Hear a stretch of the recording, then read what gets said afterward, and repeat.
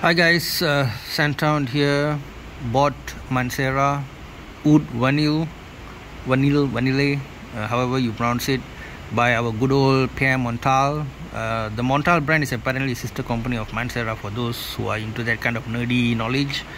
Anyway, Manceras usually come with a relatively straightforward, how to put it, design, right? As my theme goes, it's all about the juice, so they subscribe to that. No fancy bottles, no Paco Rabanne stuff here, right? No dumbbells, no robot, no nothing. Just classy bottle, simple labeling, and even the name is no nonsense name. It just straight away tells you what are the key things inside there, right? Oud and vanilla, right?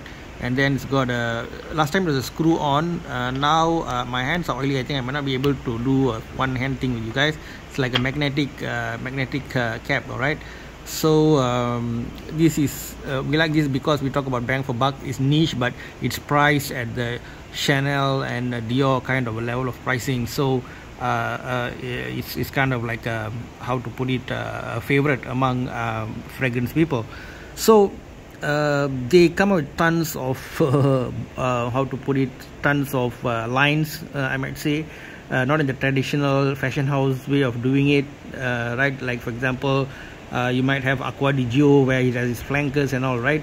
And what else? Dunhill Racing and flankers and so on. But this does not really work like that. They just come up with like they will put 2 or 3 notes together and then call it like Tonka Coke, then you already know what it's about. It's going to be Tonka beans inside there. There's going to be some soda smell or flavor coming out of it and so on, right? So that's how that works. They, of course, they do have certain non-note based what do you call it, bottles as well, like Hindu Kush and so on. But this is what the house is about for the most part. Now this is kind of, how to say, I actually wanted to go for gold incense, right? But however, it was not in stock on the day, and so I sort of went for this Oud Vanille because there were some people who say it's kind of nice. It's got a rich dark vanilla flavor. I was kind of taken aback because I knew Mancera to be very strong projecting and longevity wise and all that is good, especially due to my experience with red tobacco, right? That's a banger of a fragrance. That's like an in your face fragrance. But what happened was I bought this guy right here, this cheapo relative to that, of course, about half the price for the same volume.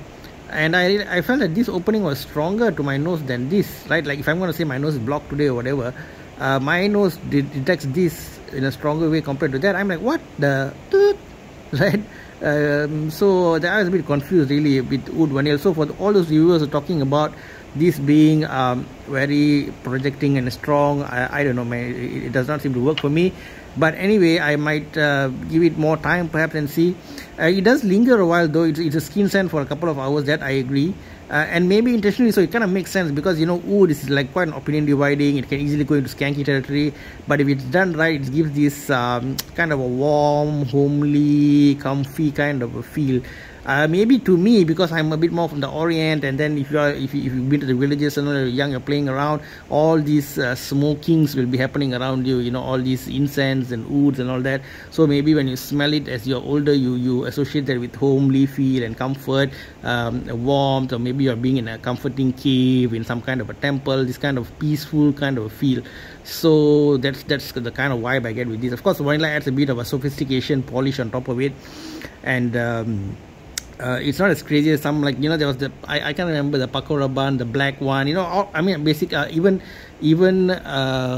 what's the other one, the gold color one, the gold biscuit, can't remember the name right now. Getting old man, getting rusty brains. Basically those sweet party kind of perfumes, right? Yeah, Paco Rabanne 1 million, sorry, I just remembered gold, this one, right? Those things are like cloying and more sweet. They go in that style. So this is still sophisticated, always using oud, right? So it's oud and vanilla, not too sweet, not over the top. And when they went for something that's lingering in your skin but not strongly projecting, I think they want to prevent people from being taken aback. So those oud haters or non-oud lovers, right? We don't want to like make them uncomfortable in our vicinity. and for oud lovers, they might just enjoy the small whiff of it. Of course, the talk that I saw in various places were all a few years back, so maybe lately they reformed. For example, if you look at older discussions on Mancera, you realize they talk about a screw-on barrel, but the new one is magnetic type, so they made some changes. So it is possible that they've made this formulation, the newer formulations, a bit less projecting, so that it doesn't turn people off. Okay, I need to test this more on the field to see how exactly which way it's going. I had one incensey manly perfume which I used to enjoy, Givenchy Gentleman Boise, for those who know, like a chocolatey incensey kind of feel. I felt very masculine. I kind of enjoyed wearing that. It's got a moderate projection, moderate longevity. It's a classy perfume. I think you guys should check that out. That's one of the best implementation of the whole incensey oud style in a perfume. Now back to this. It has that ozony feeling initially to me, like ozony, light, airy kind of feel. The vanilla wasn't like too in your face either, and then slowly at the very beginning you might get some medicinal kind of wood feel, but not for long. It settles down, right? So where do I see myself wearing this? It's a very good question, guys. Because of the way they've tuned at least this batch of it, I think it is more versatile than it should be. You probably can get away with wearing this in certain office situations, I would say, especially in the oriental kind of locations, places. If you're working there, it might be fine. As usual with oud perfumes, avoid extreme heat. If you spray a good bunch on and you're sweating, you're reeking of sweat, then you might get like kind of funny kind of this one, depending on your body chemistry, of course. You can try to field test it with friends when you're in a hot environment. How do they give feedback when you're wearing this, right? But in a cool office aircon environment, I think you can pull it off as a manager or executive.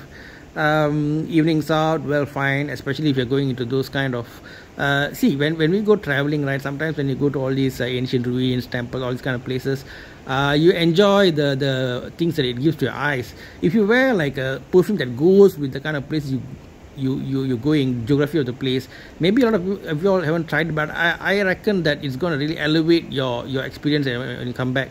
For example, let's say you're going on a seaside, sea trip, and you choose to wear an aqua based perfume like Aqua di Gio or something like that, right? Or what's the Bulgari Aqua line, for example, right? So you wear those kind of stuff. You're gonna get like a more enhanced feeling of because the Bulgari especially has a bit of that fishy, like tinge of fishy kind of a thing going on, and all the ozonic things. So when you inhale, when you're having that, adding on to the environment of the sea and the noise and all that, it really adds to your experience. Because not all seas gonna smell like classic seas, right? Depending on your location. So if you go to temples or this kind of thing and you wear this kind of perfumes, it's gonna make you feel even more like enhance your experience, as I would say. So I mean, some might disagree, but it's just my viewpoint, guys, right? So other than that, you want to go to clubs and maybe more serious kind of clubs, if you want to go for a drink, like you're going with like a more older gentleman for like a drink of whiskey or something, then this might work. But if you're going on a date or like just partying and all that, I think something a bit more sweet would work better. The more sweet kind of perfumes would work better, like 1 million and all those kind of things. So that's just my thought. So otherwise, I'll test this out. I do wish I had bought something better from Mancera, but the place I go to, their choice of samples are very limited. So sometimes you just sort of like buy, take a gamble. Yeah, take a gamble. That's what I did. But the other one that I got is kind of better, right? Centrifugal forces list. This is number 4, I believe, in the popular or best Mancera list. But this was just like one of those gambles.